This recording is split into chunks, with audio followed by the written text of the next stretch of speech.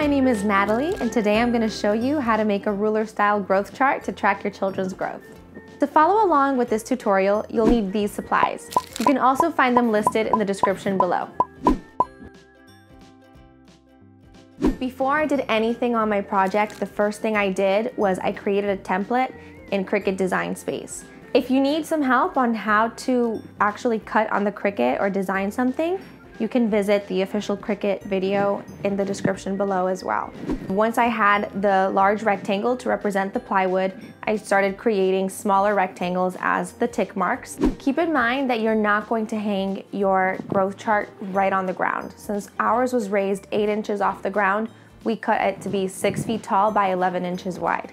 I also went through some fonts, played around with the resizing, and I came up with a design that I liked, which says Our Growing Family, because I do want to use this for future children as well. When I came up with a design that I liked, I was ready to cut. When I cut the stencil, I only cut 1 foot worth of markers so that I could reuse it for every foot after that. For my letters and my numbers, I used a metallic teal font, which I thought was really pretty. Make sure that you get the vinyl and not the heat transfer vinyl. Once you've cut, then you need to weed out the excess material so that you're only left with the text that you would like to apply to your plywood board. When you're using the vinyl and you want to apply it, you're going to also need some transfer tape. So once you've weeded out all the extra vinyl, you apply the transfer tape and you transfer your design onto the tape. That way you can apply it onto whatever surface you would like to work with.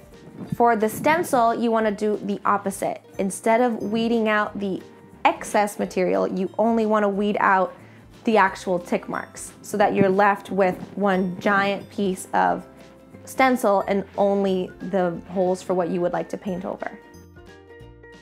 The next step is you're going to take your plywood and you want to sand it so that it's totally smooth. You also want to make sure that you sand the edges of your plywood because you'll be applying some veneer tape next.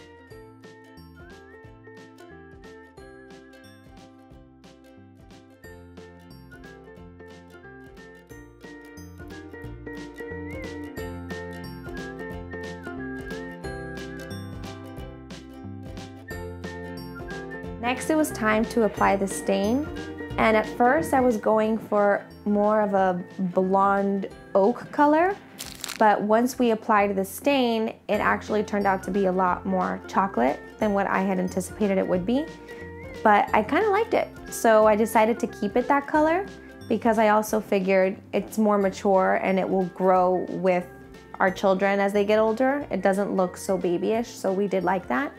And because the stain came out so dark, we decided to, instead of using black paint to apply the tick marks for the ruler, we used white instead, and that turned out to be a really nice contrast. So you'll see us here using our stencil that we created, applying it nice and smooth, and then using a sponge brush to apply the white paint over the stencil. You want to fan it a little bit so it dries, and then you peel it off and reapply for the next foot.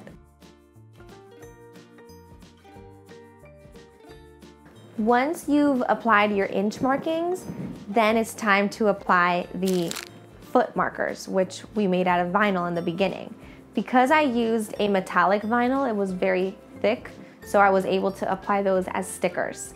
However, for the title, because I used a cursive font and it was really delicate at some points, it was better to use the transfer tape to apply that to the top of the board. And the last thing that we did, which in hindsight, it would have been smarter to do this at the very beginning before we even applied the stain. We applied the hooks at the back of the board. We screwed those on, and that's where we're gonna hang it from the wall. Make sure that when you go to apply this to your wall, that you use anchors, not just regular screws, because it is a pretty heavy board. Now that your growth chart is finished, it's dry, and it's been hung up, now it's time to start making memories.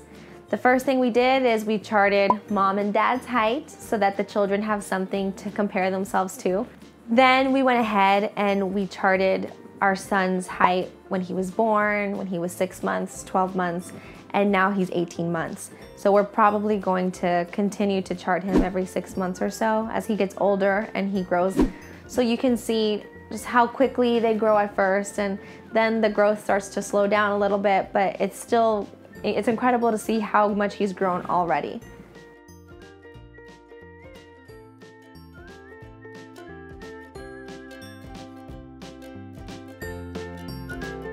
I hope you enjoyed this tutorial and that you're able to use it to help you make your own DIY growth chart ruler for your children. We'd love to hear from you, so if you went ahead and tried this project, please leave a comment below. Let us know how it went. Bye!